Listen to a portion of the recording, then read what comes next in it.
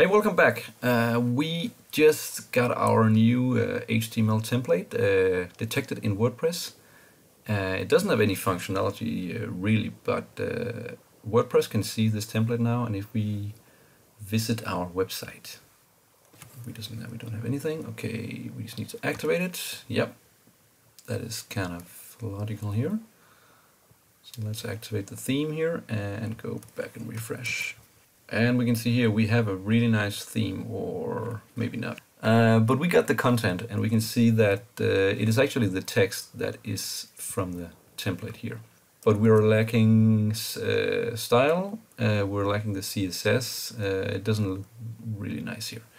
So what do we need to do first? Well, we have two things we need to do. First, we need to actually get WordPress to recognize the style sheet, so it will output it a little bit more pretty than this. And secondly, we need to use some of the custom fields to actually make some of this content editable from within WordPress.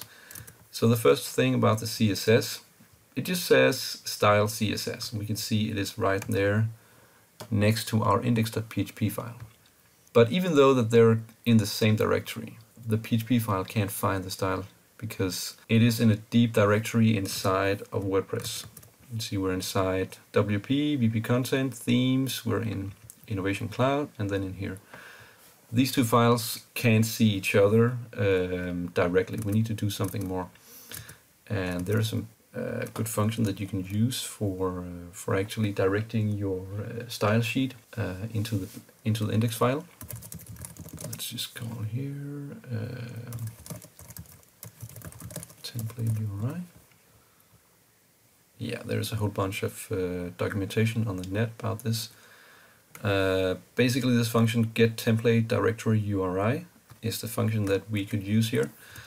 This will, as it says here, this will retrieve the theme directory, and meaning that it will get this VP Content, Themes, Innovation Cloud, and then if you had any extra folders in here, it would also redirect you in there.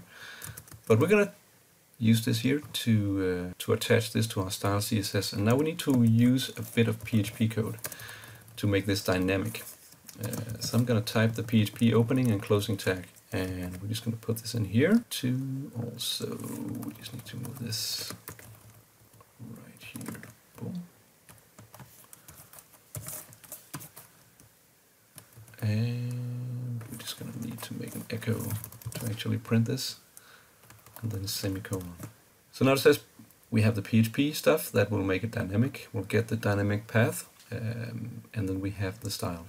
I'm just going to put autosave on this. It is okay.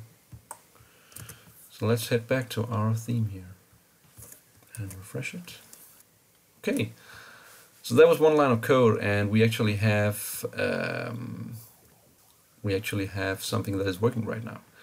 And maybe you're wondering, why do the images work?